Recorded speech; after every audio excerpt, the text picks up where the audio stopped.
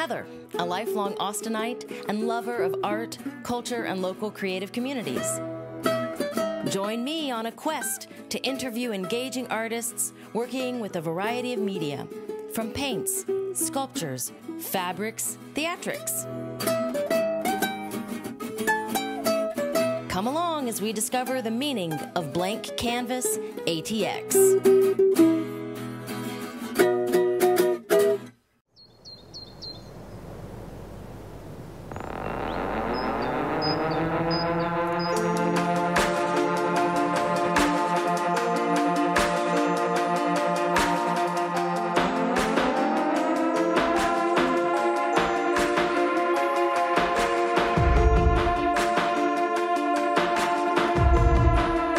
I'm here with Karen Woodward, who's at the Canopy Studios in number 107 is her studio number. Thanks for having us in your studio. We are really impressed already the minute I walked in with the level of detail and sophistication with such tiny, tiny figurines. Before we talk about all your amazing art, we'd love to kind of get to know you a little bit. Well, I was born in New York, and then I spent most of my life growing up in Dallas. Then I went to school at UT. So the first time I moved to Austin was in 1989. So I went to school here, lived in a few different cities, and then ended up moving back here in 2010.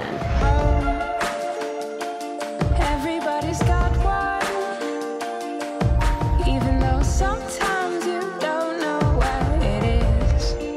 Before I moved here, I was living in St. Louis, where I was teaching at a school called the Craft Alliance Center for Art and Design. And I taught glass classes there for about 10 years.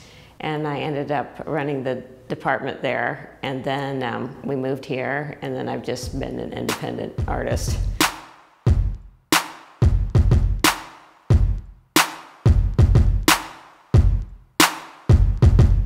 When I started out showing my work, I always showed in what I call underground studios. It's always just a weird place that got popped up and kids put together art shows. When you were in art school, when you were learning how to be you as an artist, who were some of your major influences? It's not any one in particular, but it's when I see somebody making art, and when I can tell by looking at their art that it's authentic, and it's like it doesn't need to appear serious to be meaningful.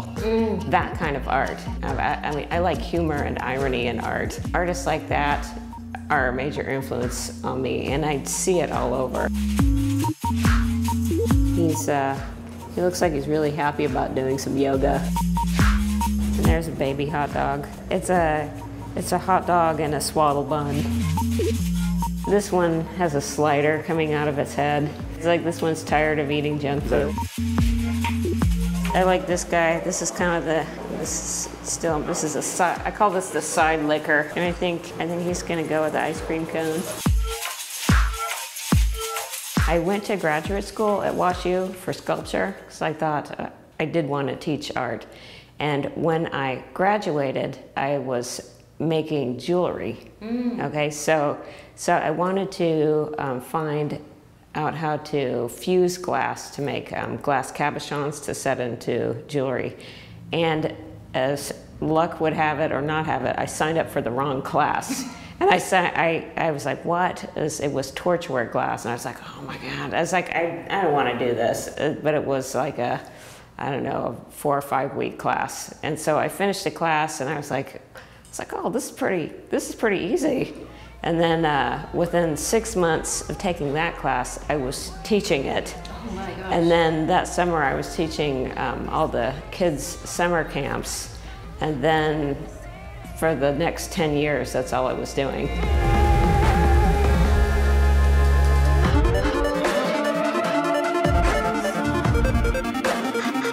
How do you come up with the images themselves? Like, is it something that you draw beforehand, or do you do it in process? It's some of both. I'd say this work first started out, I think I had been teaching classes and working from 9 in the morning till 9 at night. It was like a 12-hour day. And it's always, the ideas always happen late at night when things get weird. It's like you haven't gone to sleep yet, and then the strange things happen. That's when I first made my first sculpture like this. But sometimes I start off with a drawing, and I know exactly what I want to make, and I get the proportions correct. But other times it's more intuitive, where I know generally how I want to go, but then I just let the materials take over a little bit, and I make some parts molten and let it move around. Usually I'm surprised when I pull it out of the kiln the next day. The glass moves really fast when it's molten. If I'm not paying attention, if I'm reaching for something and I have the piece of glass and the torch and I look up, the face is gone. Oh no. And so sometimes you can get really lucky and get an awesome face expression, but and sometimes it turns out really weird.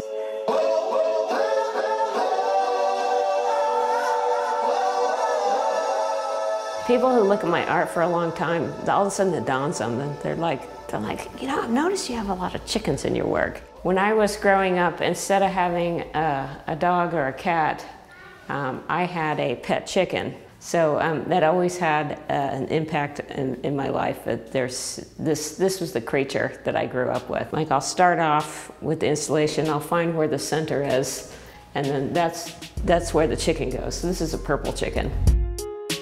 And I usually do a chicken count because I don't keep track. There's also a chicken over here. And then there's also this character here. It's the existential chicken man. Is he a man? Is he a chicken? He doesn't know.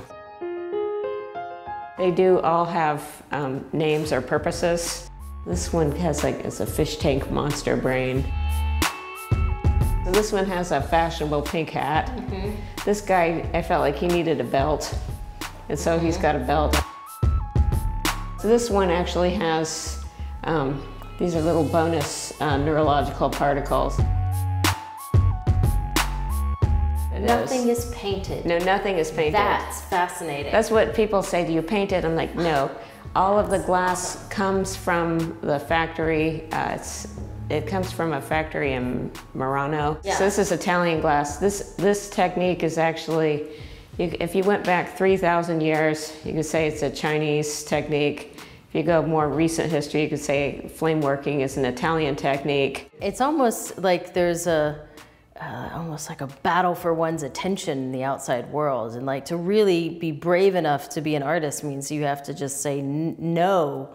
You have to, and it's hard. It's hard when you have a lot of responsibilities. You got to take care of your kid. You got to do these things. It's, you know, you do have responsibilities, but you have to like force yourself to have that time. And if you don't give yourself that time, then nothing's going to happen. So what I do is, on a good work day where I'm like, I know I'm going to get at least 4 hours, I plug my phone in the house, leave it there. I'm distracted by nothing. I go into my studio and work, and I don't have anything to distract me.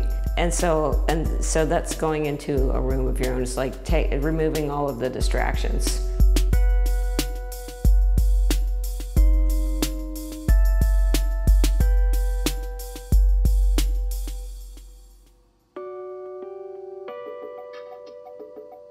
There's so much happening here in Austin. Every time I find out about something that's happening in the art scene, I feel like, I just got lucky. That new gallery that opened, or you know, it's in somebody's house, or it's in their closet. I get on social media and I start to learn about all these people in Austin everywhere that are doing so many cool creative things. I find out about all these awesome little things happening all over town, and these projects that people are doing. I guess not little, but big projects. I'm like, how did I not know about this? Austin's treated me pretty well. I think I contribute to making things weird.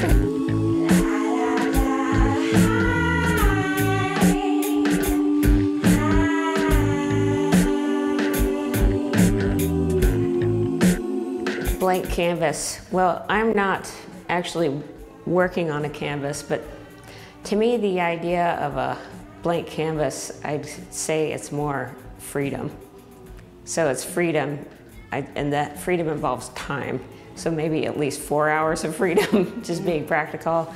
It's freedom from worrying about, like, let's say if you have stuff to do at home, if you have domestic things, freedom from worrying about material things, freedom from worrying about something too intellectual.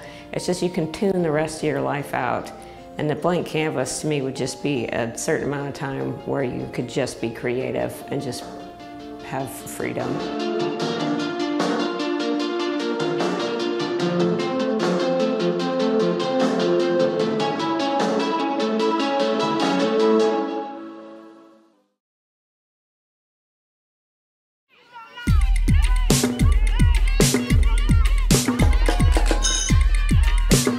So here we are in the fabulous home of an artist who I have been admiring for a while now, and I would love for him to introduce himself to the Blank Canvas audience. So who might you be, sir?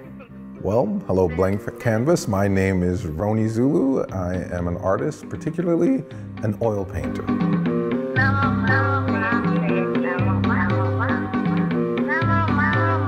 I grew up in a small town, Terre Haute, Indiana, and my early boy years were spent there, and then eventually ended up in Los Angeles. I also was educated in the Ringling School of Art and Design in Sarasota, Florida, and then after that I studied in various ateliers of various master artists from here and from Florence. My major was graphic design and commercial illustration. Had nothing to do with fine art. After leaving Ringling, I got jobs as a graphic designer, commercial illustrator, and did very well, and found that it just didn't feed my soul. Some people that's great for, but for me, I was drawing pictures on packages to sell a product. Nobody cared about the emotional content and all the, romanticism that artists like to put into their work. No, it was like, draw this picture so it'll sell this candy bar. And after a while, I just couldn't do it anymore. And that's when I really dove down the fine art rabbit hole.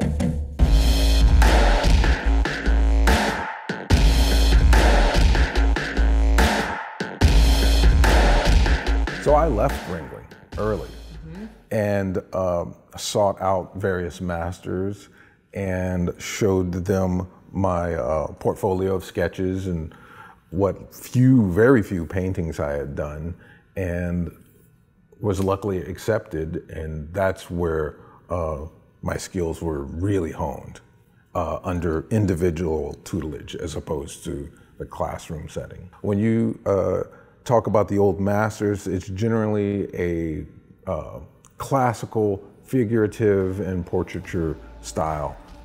Mainly, and that's what I learned. When you think of Da Vinci, Michelangelo, Raphael, that style of painting. The attention to detail always fascinated me. For one, just the physical ability to be able to take puddles of pigment and transform them into these absolutely beautiful, stunning works of art. I just thought that was amazing.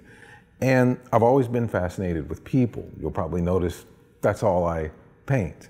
And portraiture was the painting of the day. So I was very attracted to the Renaissance style. I was fortunate when I was a young boy, one of my early art instructors, art teacher, had a book, and it was the complete works of Michelangelo. And she let me borrow that book, which became my Bible. I didn't completely understand the context of the work, but just visually, it just blew me away. And I knew that that's what I wanted to do.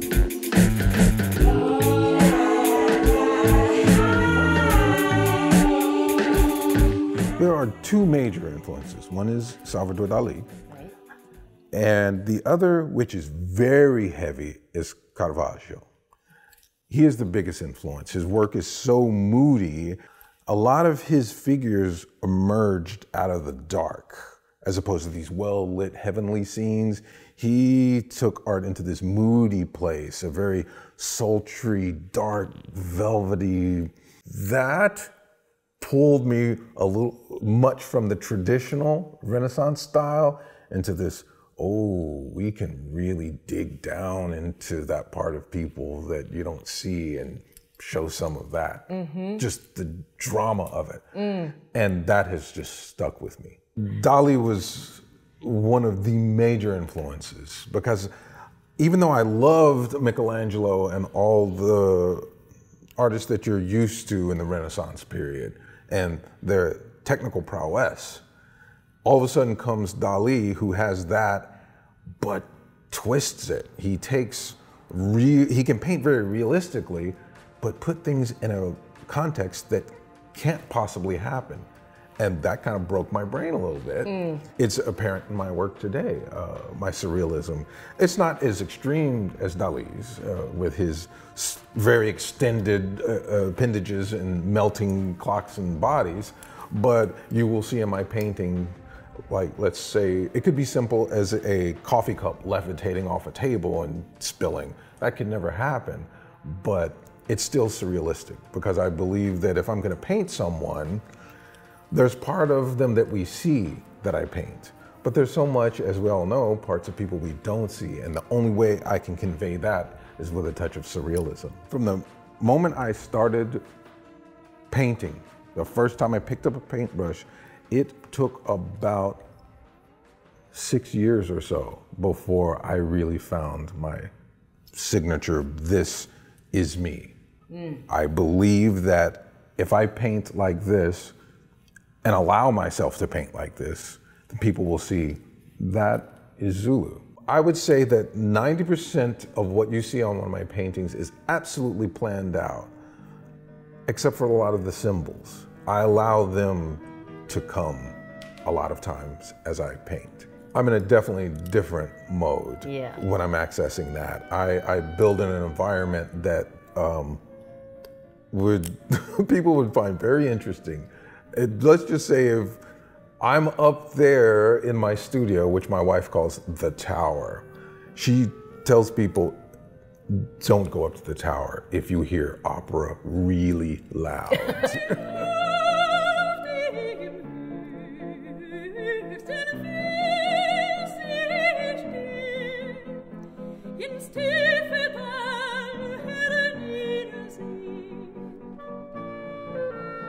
Usually the people I paint, I get to know before I paint them. There has to be their story.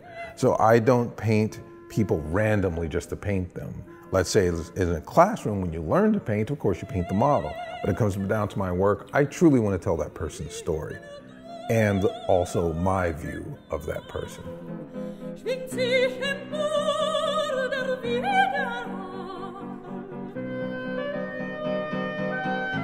The fire of chaos is the battle in here between sanity and insanity.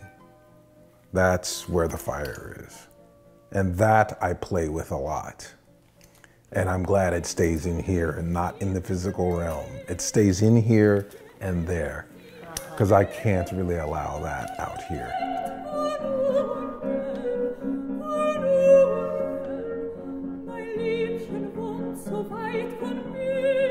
Austin is changing really rapidly right now. And I think the art scene is too.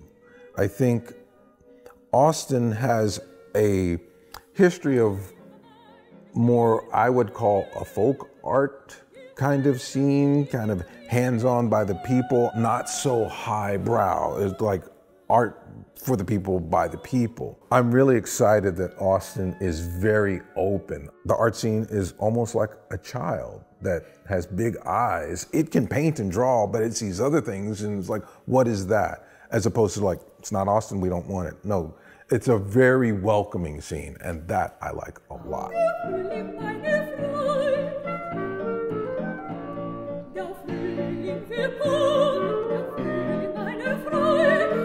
To me as an artist, a blank canvas is the most glorious, simultaneously the most horrifying thing in the world. Everything you are, the accumulation of all you've been as an artist and as a person is going to happen when you go to that canvas. You know that's what you're going to be judged on. But also, it's infinite possibility.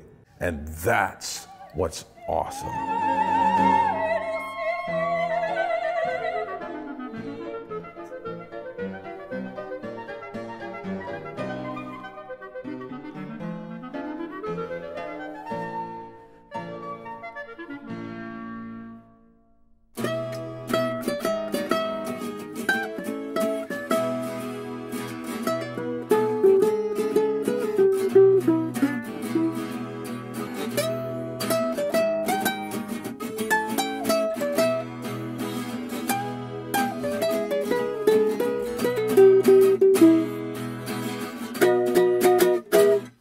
like this blank canvas thing.